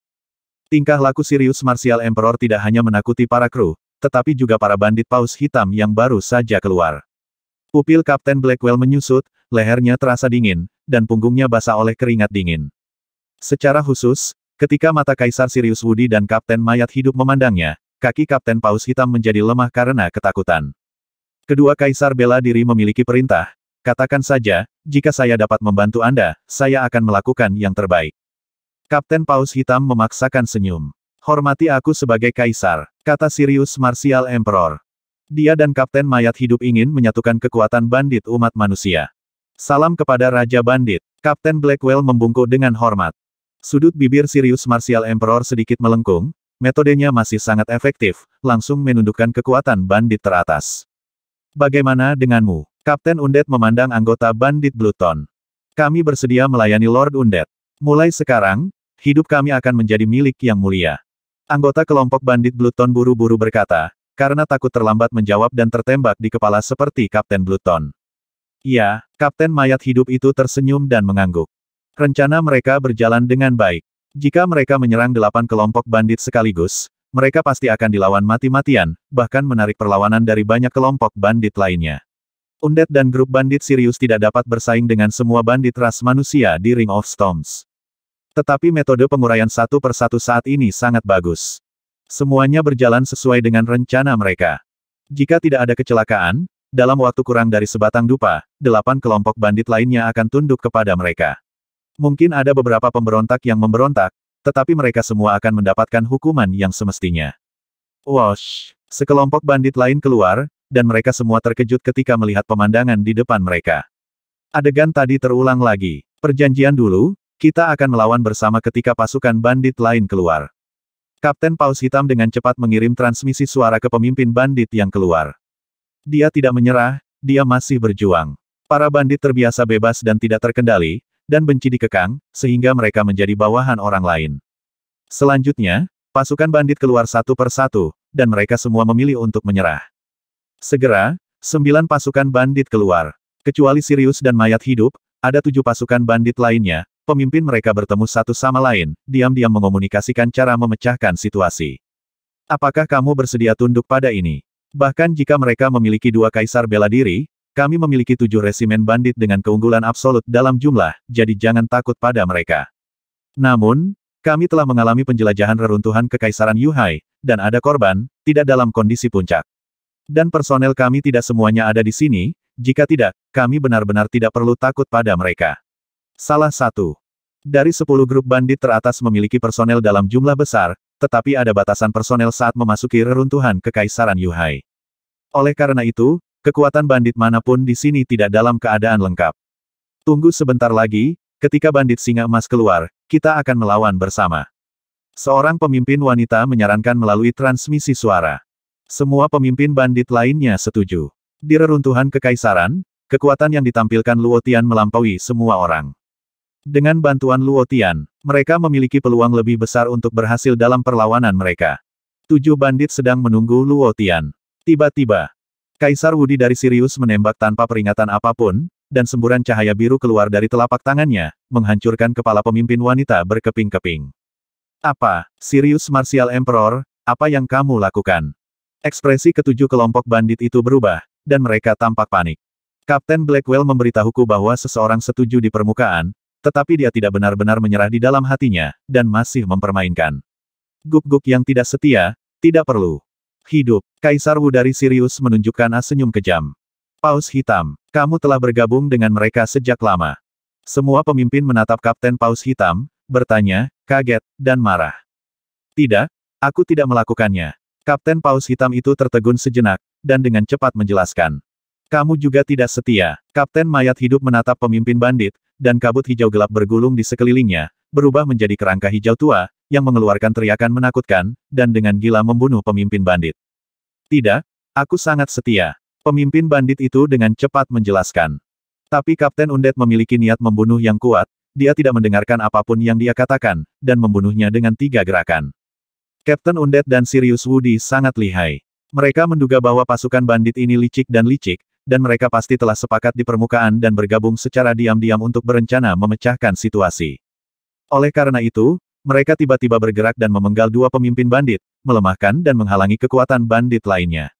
Pada saat yang sama, mereka dengan cerdik menjebak Kapten Paus Hitam, yang menyebabkan keretakan aliansi 7 kelompok bandit, dan mereka menjadi saling curiga. Kapten yang mati dan Sirius Wudi saling tersenyum. Semuanya selesai. Yang terakhir keluar adalah grup bandit singa emas. Menurut rencana, mereka akan menghancurkan kelompok bandit singa emas, menyelesaikan pencegahan ketiga, dan sepenuhnya membawa 7 pasukan bandit di bawah komando mereka. Kelompok bandit singa emas terlalu lemah untuk dipandang rendah oleh Kaisar Bela Diri Sirius dan Kapten Mayat Hidup, jadi akan lebih baik untuk mengorbankannya untuk mencegah pasukan lain. Wosh wosh. Pasukan bandit terakhir, kelompok bandit Golden Lion, keluar. Sedikit macet. Silakan ambil setengah hari libur hari ini. Bandit singa emas keluar dari gerbang batu yang rusak. Luo Tian melirik, 3 dari pemimpin dari 9 kelompok bandit hilang. Suasana di tempat kejadian sangat aneh. 7 kelompok bandit lainnya semuanya berdiri di sisi grup bandit Sirius dan Mayat Hidup dengan ekspresi rumit. Ini, Deng Yan tidak tahu apa yang terjadi, tetapi dia sangat menyadari krisis tersebut. Semua bandit singa emas tampak serius, dengan kegelisahan yang kuat di hati mereka. Kapten Luo, Sirius dan bandit undead telah bersatu dan ingin mencaplok kita. Seorang bandit melapor ke Luo Tianfeng. Dengan begitu banyak bandit dari 7 kekuatan utama, tidak mungkin tindakan Sirius dan Mayat Hidup sebelumnya untuk sepenuhnya menghalangi semua bandit dan membuat mereka tunduk dengan setia. Kapten Luo Tian, pemuda sepertimu seharusnya tidak dengan mudah tunduk pada kaisar ini, kan? Kaisar Sirius Wu tersenyum ringan, energi sejati tubuhnya melonjak, dan aura berbahaya dan menindas menyebar ke udara. Dia tidak peduli dengan pikiran Luo Tian sama sekali, dia baru saja menemukan alasannya, dan langsung mengeksekusi Luo Tian. Menyelesaikan kejutan ketiga. Luo Tian, apakah kamu masih berani menjadi sombong sekarang? Kapten Qi mencibir. Di reruntuhan kekaisaran, dia berulang kali ditegur oleh Luo Tian. Dan ketika jarahan akhirnya dibagi, Luo Tian mengambil sebagian besar sendiri, sementara pasukan bandit lainnya hanya berbagi sisa makanan. Sebagai pemimpin bandit Sirius, dia merasa telah dipermalukan. Sekarang, dia ingin sangat mempermalukan Luo Tian. Dengan patuh menyerahkan semua hasil panen di reruntuhan kekaisaran, dan berlutut dan bersujud untuk meminta maaf, untuk menunjukkan kesetiaanmu, Tuan Sirius mungkin mengampuni hidupmu. Bibir. Kapten Qi meringkuk. Kaisar bela diri Sirius di samping tampak agak suram. Dia tidak memberitahu orang luar tentang 3 rencananya, jadi Kapten Qi tidak mengetahuinya. Kaisar Sirius Wu sama sekali tidak bermaksud untuk mengampuni Luo Tian. Bahkan jika Kapten Qi tidak berbicara, dia pasti sudah membunuh Luo Tian. Perkataan Kapten Qi berhasil mengacaukan rencana Kaisar Sirius marsial dan membuatnya sakit gigi. Apakah kamu sedang bermimpi? Luo Tian berkata dengan dingin. Kapten Qi tampak sedikit kaget, Luo Tian benar-benar berani bertindak lancang. Dia tiba-tiba menyadari bahwa Luo Tian pasti terlalu bodoh untuk melihat situasinya dengan jelas, itulah mengapa dia berani mengatakan ini. Kamu sangat bodoh, kamu belum melihatnya, grup bandit Serigala Langit dan grup bandit Mayat Hidup bergabung, dan 7 grup bandit lainnya semuanya menyerah. Aku akan memberimu kesempatan untuk menjawab lagi. Kapten Qi berkata dengan acuh tak acuh dan bangga. Titik. Sudut mulut Sirius Martial Emperor berkedut sedikit, siap untuk menghentikan omong kosong Kapten Qi, dan kemudian langsung mengeksekusi Luo Tian. Pedang necromantik, orang-orang sepertimu tidak memenuhi syarat untuk memilikinya. Tepat ketika Sirius Martial Emperor hendak berbicara, dia tercengang ketika mendengar Kapten Qi mengatakan ini. Apakah senjata suci Kaisar Bajak Laut pedang necromantik jatuh ke tangan Luo Tian? Kapten Undead juga terkejut. Di antara 10 tim yang memasuki reruntuhan kekaisaran, kekuatan grup bandit singa emas harus berada di bawah, bagaimana mungkin mendapatkan pedang necromantik. Awalnya, Kaisar Wu dari Sirius dan Kapten Mayat Hidup sama sekali tidak tertarik dengan apa yang terjadi di reruntuhan kekaisaran, lagi pula, harta yang dijarah pasukan ini akan diserahkan kepada mereka. Tapi sekarang mereka sedikit penasaran, apa yang terjadi di reruntuhan kekaisaran. Qilin, bagaimana pedang necromantik jatuh ke tangannya? Sirius Martial Emperor menyerahkan rencana awalnya dan bertanya, bagaimanapun, rencananya telah diganggu oleh Kapten Qi. Ini, Kapten Qi ragu-ragu, lalu menceritakan kisah pertemuan dengan Kaisar Hantu Yuhai di reruntuhan kekaisaran, tanpa pemalsuan, kecuali sedikit mempercantik dirinya. Setelah mendengar ini, Kaisar Wu dari Sirius dan Kapten Mayat Hidup sangat terkejut. Menurut narasi Kapten Qi, Luo Tian adalah bandit terkuat yang memasuki reruntuhan kekaisaran. Pria muda dan kuat dengan potensi besar memiliki potensi tak terbatas di masa depan, mereka benar-benar ingin mengambilnya di bawah komando mereka, bahkan jika mereka memberi Luo Tian perlakuan superior. Tentu saja, jika dia tidak dapat memperolehnya di bawah komandonya, dia harus membunuh Luo Tian untuk menghindari masalah di masa depan selamanya. Tuanku, Luo Tian mengandalkan kekuatannya dan bertindak sembrono untuk merebut rampasan milik tim bandit Sirius kami. Dia melakukan kejahatan keji dan harus dihukum berat, kata Kapten Qi. Diam, Sirius Martial Emperor berteriak dengan dingin, kekuatan milik alam pencapai surga menekan Kapten Qi. Setelah itu, dia dengan sungguh-sungguh berkata kepada Luo Tian bandit bebas, tetapi mereka selalu tidak disukai. Kapten Undead dan saya ingin menyatukan bandit pasukan manusia di cincin badai untuk membentuk kekuatan bandit teratas dan mengubah prasangka dunia terhadap bandit. Raih status dan hormati para bandit.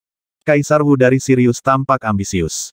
Luo Tian, selama kamu mau bergabung, kamu akan tetap menjadi kapten bandit singa emas, dan tidak akan terjadi apa-apa pada bawahanmu. Aku juga dapat menjamin bahwa banditmu akan menjadi yang terkuat ketiga di bawah Sirius dan mati. Ini bukan untuk membuat Luo Tian menyerah, tetapi untuk memenangkan undangan. Perlakuan ini jauh lebih tinggi dari 7 kelompok bandit lainnya. Kapten Qi melihat pemandangan ini dengan bingung, dia masih menunggu untuk mengangkat alisnya, tetapi ternyata Kaisar Wu di Sirius sangat menghargai Luo Tian. Begitu Luo Tian memilih untuk bergabung, setelah pasukan bandit terbentuk, status Luo Tian bahkan akan lebih tinggi darinya. Zun Black Eagle menghela nafas dalam diam. Di dunia ini kekuatan dihormati, kekuatan adalah segalanya, dia agak iri pada Luo Tian. Jika dia bisa mendapatkan perlakuan seperti ini, itu akan bagus. Semua orang di grup bandit singa emas terlihat senang, perlakuan ini sangat baik untuk mereka. Deng Yan juga lega bahwa dia bisa menjalani kehidupan yang stabil setelah bisa terlibat dalam dunia bandit sejauh ini. Tidak tertarik. Tapi Luo Tian dengan tegas menolak. Luo Tian tidak tertarik dengan ambisi Kaisar Sirius marsial atau kondisi yang dia tawarkan. Luo Tian tidak pernah berpikir untuk menjadi bandit sama sekali. Dia datang ke Ring of Storms untuk tujuan pertama berlindung dan tujuan kedua balas dendam. Dia akan segera pergi setelah tinggal. Ditolak. Semua penonton terkejut. Bahkan bandit singa emas dan Deng Yan berpikir bahwa Luo Tian akan setuju. Bagaimanapun, situasi saat ini adalah mereka yang mengikuti akan makmur, dan mereka yang menentang akan binasa. Kapten Qi sangat gembira ketika mendengar jawaban ini tuanku. Putra ini keras kepala dan tercela. Bahkan jika dia setuju, dia dapat mengkhianatinya kapan saja. Luo Tian, saya memberi Anda kesempatan. Karena Anda menolak, singa emas. Tidak ada satupun kelompok bandit yang tertinggal. Mata Kaisar Sirius marsial menjadi dingin. Begitu kata-kata ini keluar, niat membunuh muncul. Kepanikan dan ketakutan memenuhi wajah semua orang di grup bandit singa emas.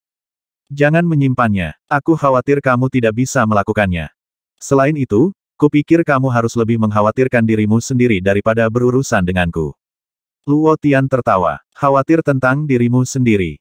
Sirius dan undet martial Emperor saling memandang dan tertawa pada saat yang sama, berpikir bahwa Luo Tian sedang berbicara omong kosong.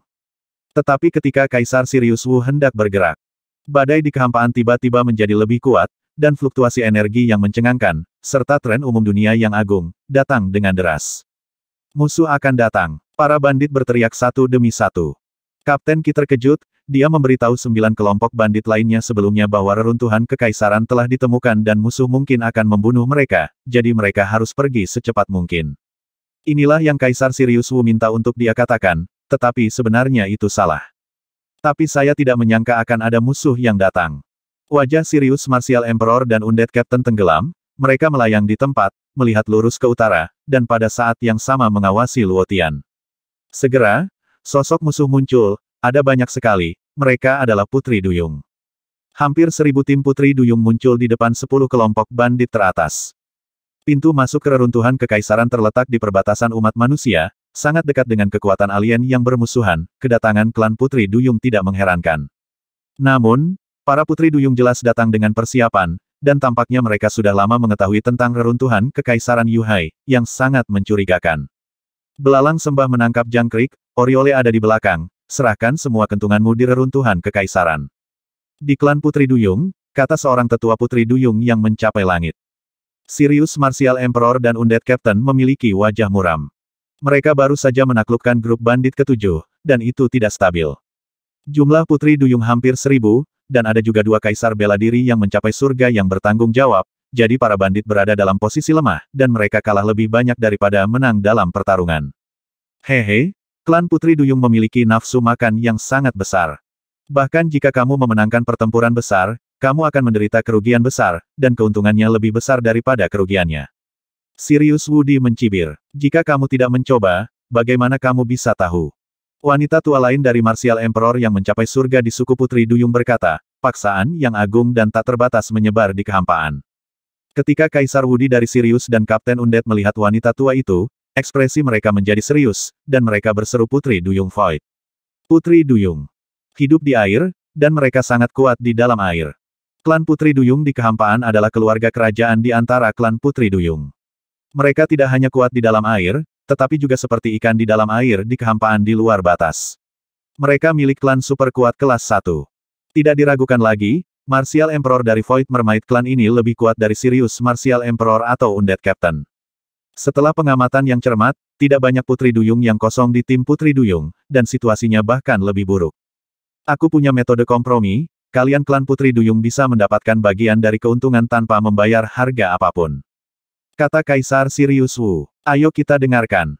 Wanita Putri Duyung itu sedikit tertarik. Saat berikutnya, Kaisar Wu dari Sirius menunjuk ke Luo Tian. Dan berkata, orang ini, pemenang terbesar peninggalan kekaisaran, juga di tangannya adalah senjata suci pedang Necromancer dari bajak laut Kaisar Yu, dan kami bersedia menyerahkannya sebagai ganti persahabatan antara kedua pihak. Damai. Mata semua bandit dan Putri Duyung tertuju pada Luo Tian. Sebelumnya, banyak bandit memiliki secercah harapan bahwa Luo Tian dapat bergabung dengan mereka untuk melawan Sirius Martial Emperor dan Kapten Mayat Hidup. Tapi sekarang, Mereka menolak ide ini dalam sekejap, berharap Luo Tian akan mati dan membiarkan pasukan Putri Duyung pergi. Putri Duyung sedang menonton Luo Tian. Dan kemudian mereka semua menunjukkan ekspresi dingin, berpikir bahwa Kaisar Wudi serius sedang bermain dengan mereka. Bagaimana mungkin puncak jangka menengah dari alam janji menjadi panen terbesar dari reruntuhan Kekaisaran Yuhai? Sirius Martial Emperor membuat rencana yang bagus kali ini, menyerahkan orang yang tidak berguna dengan santai, dia hanya ingin pergi dengan selamat dengan semua keuntungan. Jika kamu tidak percaya padaku, aku sendiri yang bisa menangkapnya dan menunjukkan rampasannya kepadamu. Sirius Wudi tertawa. Tetapi pada saat ini, sebuah suara datang dari pasukan Putri Duyung. Mengapa kamu? Putri Duyung ini memancarkan aura mulia dan suci, dengan wajah dingin dan tanpa celah, tubuh bagian atas seputih salju, dan ekor ikan biru keperakan. Dia adalah Qin Aolan. Ketika Luo Tian keluar dari lorong luar angkasa, dia memiliki induksi yang lemah, saat itu dia masih menebak bahwa burung jelek itu telah datang ke cincin badai. Setelah keluar, Luo Tianchai membenarkan bahwa perasaan ini berasal dari Qin Aolan, yang telah menandatangani kontrak tuan pelayan dengan Qin Aolan. Apakah kamu kenal orang ini? Wanita Putri Duyung itu melirik Qin Aolan. Tuan, saya tahu. Qin Aolan mengangguk. Sirius Martial Emperor dan Kapten Mayat Hidup tersenyum. Putri Duyung dan umat manusia bermusuhan, dan mereka umumnya mengenal satu sama lain bukan karena hubungan yang baik, tetapi karena kebencian. Dari sudut pandang mereka, Luo Tian pastilah perseteruan Qin Aolan. Dengan cara ini, Luo Tian dikutuk, dan klan Putri Duyung kemungkinan besar akan menyetujui proposal mereka. Tuan, dialah yang menyelamatkan saya. Lanjut Qin Aolan. Dia dengan santai menjebak dan memfitnah Luo Tian beberapa kata, atau mengatakan bahwa dia memiliki kontrak tuan pelayan dengan Luo Tian. Wanita Putri Duyung di alam yang mencapai langit, tidak akan pernah membiarkan Luo Tian dengan enteng. Tapi Qin Aolan memilih untuk membantu Luo Tian. Faktanya, dia menandatangani kontrak tuan pelayan dengan Luo Tian. Dan Luo Tian tidak menggunakan ini untuk mengancamnya melakukan sesuatu yang berlebihan. Di Palering, setelah klan Ning melamar, Luo Tian mengembalikan si Blue Secret Bed kepadanya dan melepaskannya. Setelah bertahun-tahun, kontrak tuan pelayan hanya ada dalam nama. Kebencian Qin Aolan terhadap Luo Tian telah lama hilang, karena berbagai alasan, dia masih memiliki perasaan khusus terhadap Luo Tian. Luo Tian melihat pemandangan ini dengan sedikit terkejut. Dia awalnya berpikir bahwa Qin Aolan tidak akan membantunya, dan Luo Tian juga menyiapkan tindakan balasan, tetapi sekarang tidak ada gunanya. Sirius Martial Emperor, lupakan proposal ini, kamu dapat memilih untuk berperang, atau mengubah proposal lain. Wanita Putri Duyung memiliki kesan yang baik tentang Luo Tian dan menolak proposal tersebut. Saat ini, wajah 9 pasukan bandit menjadi malu. Mereka tidak pernah menyangka bahwa Luo Tian dan Qin Aolan bukanlah musuh, tetapi hubungan yang bersahabat. Selain itu, Sirius Martial Emperor dan Undead Captain benar-benar tidak bisa memikirkan cara lain yang baik. Luo Tian, kami semua bandit ras manusia, mengapa kamu tidak membiarkan kenalanmu membujuk ras Putri Duyung? Kami akan memberikan hadiah yang sesuai. Kapten Mayat Hidup mengambil inisiatif untuk mengirim transmisi suara ke Luo Tian. Dia melepaskan status kebanggaannya, dan ada sedikit permintaan dalam nadanya. Sebelum kamu mengorbankanku untuk melindungi dirimu sendiri, izinkan aku membujukmu sekarang. Luo Tian mencibir. Kapten Undead dan Sirius Wudi sedikit malu. Mereka kesal, jika Luo Tian mengatakan bahwa dia mengenal orang-orang dari suku Putri Duyung, mereka pasti tidak akan menyarankan cara untuk mengorbankan Luo Tian. Namun, jika Anda menyetujui dua persyaratan saya bisa membiarkan orang dewasa melupakan penjahat. Luo Tian berkata lagi, kamu mengatakannya. Sudut mulut Sirius Martial Emperor sedikit berkedut. Orang dewasa tidak ingat penjahat. Jika itu normal, dia akan menebas Luo Tian dengan telapak tangannya, tapi sekarang dia mengingatkan dirinya sendiri untuk bersabar. Jika Luo Tian bergabung dengan klan Putri Duyung dan kedua belah pihak memulai perang, pihak bandit tidak memiliki peluang untuk menang dan korban akan banyak, dan rencananya untuk menyatukan pasukan bandit akan gagal. Syarat pertama 200.000 kristal roh. Kamu memiliki nafsu makan yang besar. Sirius Martial Emperor menggertakkan giginya. Dia mendengar bahwa Luo Tian telah memperoleh 200.000 kristal roh di reruntuhan kekaisaran, dan sekarang dia menginginkan 200.000 lebih. Tapi Martial Emperor Sirius setuju, dan 200.000 kristal roh akan dikumpulkan oleh 7 bandit lainnya. Syarat kedua, kamu membunuh beberapa orang untukku. Begitu Luo Tian mengatakan ini, kulit banyak bandit tiba-tiba berubah, dan keringat dingin mengalir dari dahi mereka. Kapten Kilin, Raja Bela Diri Elang Hitam, Kapten Skala Merah. Luo Tian menyebutkan banyak orang yang tidak disukainya atau yang ingin menyakiti kelompok bandit singa emas. Tuanku, jangan berjanji padanya, orang ini licik dan licik, kamu tidak bisa mempercayainya, dan dia sama sekali tidak bisa meyakinkan suku Putri Duyung. Kapten Qi segera berteriak, dan kemudian menceritakan tentang pencapaian besar yang dia telah membuat. Aku akan bernegosiasi dengan klan Putri Duyung sekarang. Luo Tian pergi ke klan Putri Duyung. Kaisar Wu dari Sirius dan Kapten Undead berkomunikasi secara diam-diam, dan segera mengambil keputusan. Jika Luo Tian benar-benar dapat meyakinkan klan Putri Duyung, mereka akan menyetujui kondisi Luo Tian. Mengorbankan beberapa orang, sebagai ganti keselamatan mereka semua. Selama mereka dapat sepenuhnya menyatukan kekuatan bandit, tidak akan terlambat untuk menyelesaikan akun dengan Luo Tian di masa depan. Sirius Martial Emperor dan Kapten Mayat Hidup tidak pernah menyangka bahwa mereka akan meminta Luo Tian untuk melakukan sesuatu pada akhirnya. Benar-benar tidak dapat diprediksi. Baru saja, Luo Tian masih sendirian dan tak berdaya, dia mati di tangan para bandit atau di tangan klan Putri Duyung. Dalam sekejap mata, Luo Tian menjadi orang kunci untuk mengubah situasi. Kamu setuju dengan dua syaratnya, dan masalah ini selesai. Tiba-tiba, suara Putri Duyung terdengar. Sirius Martial Emperor dan Undead Captain tampak sedikit kaget, itu diselesaikan begitu cepat. Apa sebenarnya yang digunakan Luo Tian untuk mengesankan suku Putri Duyung? Terserah kamu sekarang. Luo Tian tersenyum dan memandangi dua bandit kaisar bela diri. Hampir seketika, Kapten Qi, Kapten Qilin, Wu Zun Heiying dan lainnya yang baru saja dibaca Luo Tian pecah dengan kecepatan tercepat dan melarikan diri. Tapi Kaisar Wudi dari Sirius dan Kapten Mayat Hidup telah mengambil tindakan pencegahan, dan mereka langsung berangkat untuk mengejar dan membunuh mereka. Kapten Qi, jika kamu bisa mati untuk bandit Sirius, kamu pantas mati. Kata Sirius Martial Emperor. Tuan Sirius, kamu benar-benar ingin membunuhku karena kata-kata Luo Tian. Kapten Qi meraung dalam kesedihan dan kemarahan. Wajah Sirius Wudi suram, dan dia tidak mau melakukan ini, tetapi hanya dengan cara ini masalah ini dapat diakhiri dengan biaya yang paling murah. Kapten Qi terluka di reruntuhan kekaisaran, dan dia dibunuh oleh Kaisar Wudi dari Sirius beberapa kali sebelum dia sembuh. Sisi lain, Kapten Mayat Hidup, dan orang kuat lainnya, menyerang Elang Hitam Wuzun, Kapten Skala Merah, dan lainnya. Tuan Luo, tolong maafkan saya bersedia menjadi sapi atau kuda Anda, selama Anda tidak membunuh saya bersedia melakukan apa saja. Kapten Red Scale berteriak minta tolong. Wajah dingin Black Eagle Wuzun menunjukkan ekspresi suram, dia tahu bahwa kematiannya sudah dekat, jadi dia berjuang keras dan akhirnya mati di tangan Kapten Mayat Hidup. 10 waktu bunga. Semua nama yang baru saja dibaca Luo Tian dipenggal oleh Sirius dan bandit Mayat Hidup. Semua perampok memandang Luo Tian dengan penuh ketakutan, karena takut Luo Tian akan memanggil nama mereka lagi. Sudah terpecahkan. Sirius Martial Emperor menatap Luo Tian dengan mata yang dalam. Hari ini, dia dan Kapten Mayat Hidup meminta bantuan Luo Tian. Dan memenggal kepala bawahannya karena kata-kata Luo Tian. Ini benar-benar memalukan dan memalukan, mereka harus mengingat Luo Tian dan membalas dendam di masa depan. Apakah kamu punya musuh, atau orang yang tidak kamu sukai? Luo Tian berkata kepada semua orang di grup bandit singa emas. Sudut mulut Sirius Martial Emperor dan Kapten Undead berkedut hebat, apa yang kamu bicarakan? Beberapa bandit singa emas benar-benar memiliki sedikit musuh, atau mereka tidak menyukainya, jadi mereka menunjukkannya secara belak-belakan.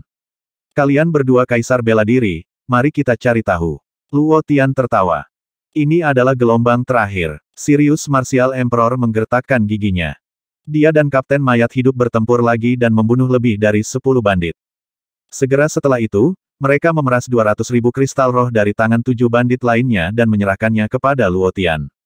Berjalan perlahan, Luo Tian melambaikan tangan saat kristal roh ada di tangannya. 9 bandit melirik pasukan Putri Duyung dan dengan cepat mundur. Malu hari ini, aku tidak akan pernah lupa, Luo Tian. Tunggu saja aku.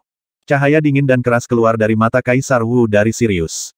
Perilakumu hari ini benar-benar menyinggung mereka, apakah kamu yakin akan membiarkan mereka pergi seperti ini? Wanita Putri Duyung itu menatap Luo Tian. Setelah kontak singkat, dia merasa bahwa Luo Tian tidak bodoh dan tidak boleh membuat kesalahan seperti itu. Tidak masalah. Luo Tian tidak peduli. Sirius Wudi dan Kapten Mayat Hidup memenggal kepala bawahannya di depan umum. Tindakan seperti itu pasti akan mengurangi kesetiaan bawahan lainnya. Tidak mudah bagi dua bandit Kaisar Wu untuk menyatukan bandit umat manusia. Jika Kaisar Wu di Sirius dan Kapten Undead berani membalas dendam, Luo Tian pasti akan membuat mereka menyesalinya seumur hidup. Mari kita bicara tentang rencanamu, bagaimana kamu berencana untuk menghancurkan kekuatan tertinggi umat manusia? Kata wanita Putri Duyung dengan manusiawi. Ketika Luo Tian baru saja datang untuk bernegosiasi, dia meminta Putri Duyung untuk menyerah dalam pertempuran ini dan menawarkan syarat yang murah hati. Pertama 200.000 koin Ling Yuan. Kedua hancurkan kekuatan manusia teratas dan beri mereka rampasan. Sejalan dengan itu, klan Putri Duyung harus memberikan bantuan. Ada total 3 kekuatan teratas dalam umat manusia, semuanya adalah raksasa yang telah ada selama lebih dari 10.000 tahun. Mereka memiliki latar belakang yang kaya dan kekayaan serta sumber daya mereka pasti melebihi milik Kaisar Bajak Laut Anda. Jika seseorang dapat menghancurkan kekuatan tertinggi umat manusia, akan ada keuntungan besar dalam ketenaran. Jika kamu tidak bisa melakukannya, kamu harus menyerahkan pedang necromancer dan panen lainnya di reruntuhan kekaisaran. Wanita Putri Duyung itu tertawa. Jika tidak, dia tidak akan menyetujui usulan Luo Tian. Luo Tian Xiu adalah puncak dari tahap tengah alam abadi, dan terlalu gila untuk berpikir tentang menghancurkan kekuatan teratas dalam umat manusia, dan itu sama sekali tidak mungkin. Tidak masalah. Luo Tian mengangguk. Tujuan utamanya datang ke Ring of Storms adalah balas dendam. Menurut situasi yang dikumpulkan beberapa waktu lalu, musuh terbesar dari Ring of Storms adalah Sekte Bingshan, gub-gub penjaga setia dari klan Mei, dan banyak pejabat tinggi telah mengejar dan membunuh Luo Xiao dan istrinya. Sekte Gunung Es adalah salah satu dari 3 kekuatan teratas dalam umat manusia, dan ada banyak yang kuat seperti awan. Sulit bagi Luo Tian untuk membalas dendam sekarang, dan akan memakan waktu lama untuk menyelesaikan balas dendam Sekte Gunung Es. Dalam prosesnya, risikonya sangat tinggi, dan bahkan mungkin menarik klan Mei yang kuat dari alam dewa. Jadi Luo Tian datang dengan rencana untuk meminjam kekuatan klan Putri Duyung. Aku harap kamu bisa memberiku kejutan, kata wanita Putri Duyung itu dengan ramah. Dia tidak tahu dari mana Luo Tian mendapatkan kepercayaan dirinya. Mungkin, Luo Tian sendiri adalah sosok inti dari Sekte Gunung Es, sehingga dia dapat memberikan pukulan fatal pada Sekte Gunung Es pada saat kritis. Mulai sekarang, kamu harus bersama kami, kata wanita Putri Duyung itu dengan ramah. Ini untuk mencegah Luo Tian menyelinap pergi tanpa memenuhi janjinya. Itulah yang kuinginkan. Luo Tian tidak bisa menahan senyum. Dengan perlindungan dari 2 kaisar bela diri Putri Duyung dan banyak orang kuat Putri Duyung, itu jauh lebih aman. Di kabin kapal kosong, Qin Aolan menatap Luo Tian dengan ekspresi yang sedikit rumit. Ketika dia bangun saat itu, ingatannya hilang, dan dia tidak punya kenalan atau teman, satu-satunya orang yang bisa dianggap kenalan adalah Luo Tian. Jadi meskipun itu adalah hubungan tuan pelayan, di dunia yang aneh ini, dia memiliki perasaan khusus untuk Luo Tian di dalam hatinya, dan dia tidak terlalu membenci Luo Tian. Selain itu, ada alasan lain untuk membantu Luo Tian barusan. Dia telah menyaksikan kekuatan ayah Luo Tian sebelumnya, dia adalah Kaisar Wu dari alam pencapai surga. Di cincin badai, jangan pernah dengan mudah menyinggung alam yang mencapai surga. Aku sudah bertahun-tahun tidak melihatmu, kamu masih pandai membuat masalah, dan sekarang kamu benar-benar ingin menghancurkan kekuatan tertinggi umat manusia, Sekte Bingshan. Qin Aolan berkata dengan ringan. Aku sudah bertahun-tahun tidak melihatmu. Apakah ini caramu menyapa guru? Luo Tian tertawa. Saya menyarankan Anda untuk mengambil inisiatif untuk mengakhiri kontrak tuan pelayan dengan saya. Jika tuan saya tahu, saya tidak akan pernah membiarkan Anda pergi. Wajah Qin Aolan sedikit kental. Setelah masalah ini, saya akan membatalkannya. Luo Tian memberikan jawaban tegas. Alasan mengapa Luo Tian menandatangani kontrak tuan pelayan dengan Qin Aolan pada awalnya adalah untuk menemukan preman yang kuat demi keselamatannya sendiri. Itu tidak lagi diperlukan. Sepertinya aku tidak membantumu dengan sia-sia. Qin Aolan sedikit tersenyum. Jika Luo Tian mengancamnya dengan kontrak dan mengajukan berbagai tuntutan, Qin Aolan akan segera memberitahu guru tentang hal itu. Jika kamu tidak bisa berurusan dengan Sekte Bingshan, maka serahkan panen reruntuhan kekaisaran. Qin Aolan membujuk, dia pikir Luo Tian tidak bisa melakukannya sama sekali. Aku punya rencanaku sendiri. Meskipun Luo Tian dan Qin Aolan berkumpul sebagai kenalan, mereka tidak punya banyak hal untuk dibicarakan satu sama lain, dan pertemuan berakhir setelah beberapa patah kata. Setelah Qin Aolan pergi, Luo Tian mulai mundur. Dia ingin mempersiapkan balas dendam Sekte Bingshan dan memberikan kejutan besar bagi Sekte Bingshan. 1130